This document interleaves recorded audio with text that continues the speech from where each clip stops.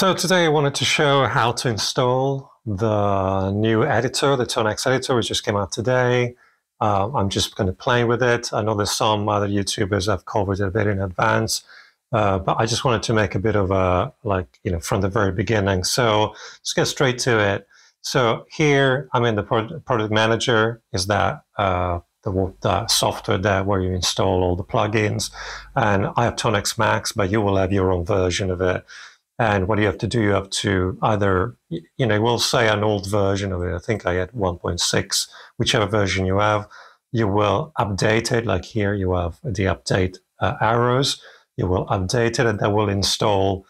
We'll go through the process of installing the softwares. Now, you used to have just a standalone Tonex version. Now you have two softwares, two separate apps. The Tonex, let's call it all version standalone. You will have, the opening homepage, and then the modeler, the software that creates profiles, TOM models as they call them.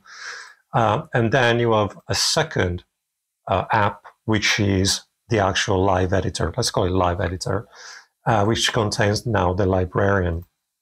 The first time you open the editor with the pedal plugged in, it will prompt you to update the firmware in the pedal.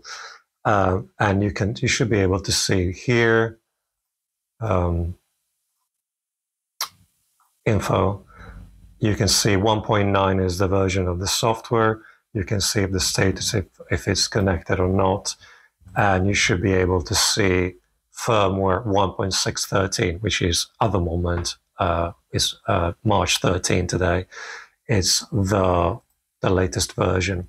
I feel that definitely they've done a great job here, the team at IK Multimedia, and now it's so much easier to create sounds. You don't have to, the two things don't feel separated anymore, the pedal and the app and the plugin.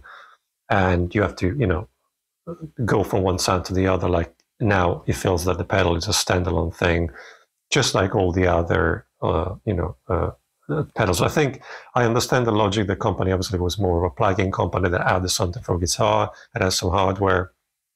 And so it was almost like plugin first, and the pedal is just a loader, where now it feels that the pedal, is it's a self-contained little thing that you can edit without the need for anything else.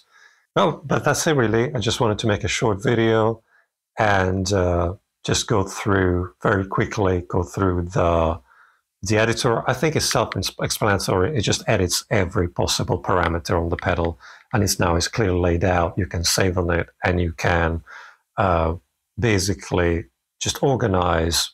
Makes a lot easier the job of organizing the sounds, level them, and create a bit of detail, so to speak. Things are a lot quicker. I hope this helped. Leave some comments if you wish. And again, I made some patches for Tonex. That. All the links are in the description. Make a donation if you wish. I'm so close to 5,000 subscribers. If you could subscribe, that'd be amazing. I think I'm about like 10 away from 5,000. So that would be a bit of a milestone. If we could do that, that'd be amazing. And that's about it, really. If you find any value in this video, please subscribe, like, share it on social media, Reddit, any of the channels that you're part of. That would really help. Thank you very much. Bye-bye.